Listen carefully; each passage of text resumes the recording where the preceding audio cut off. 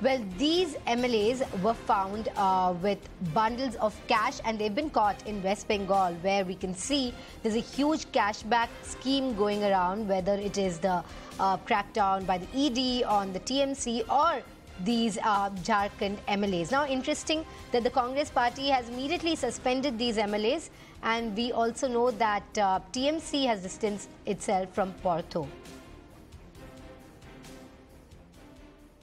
निश्चित रूप से जिन विधायकों ने ये कृत्य किया है, पार्टी उन पर सख्त से सख्त कदम उठाएगी।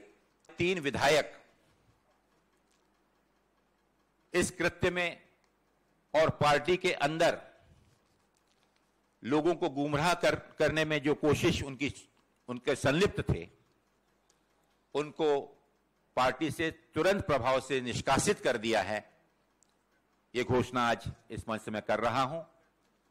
आने वाले दिनों में जो भी ऐसे कोई, चाहे जनप्रतिनिधि हो, पार्टी का कोई जिम्मेदार पदाधिकारी हो, पार्टी उसके खिलाफ सख्त से सख्त कार्रवाई करेगी। Now joined by our senior political editor Pallavi Ghosh with more on this. Good afternoon, Pallavi. Be it the TMC that distanced itself from Porto immediately and also condemned him. Now we're seeing the same thing play out in West Bengal with Congress condemning these 3 MLAs. But what about the public perception of these parties now? They've been caught with huge wads of cash. These are visuals that many of the voters will be seeing. What is the public perception of the 2 parties currently?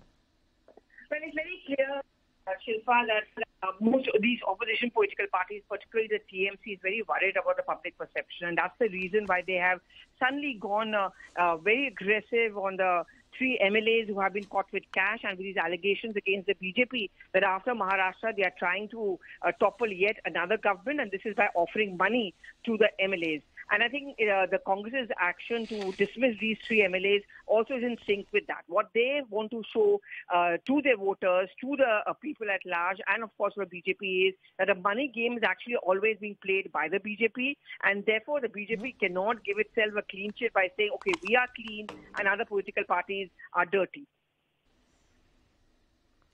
All right. Pallavi, thank you very much for joining us with that. We'll leave it at that because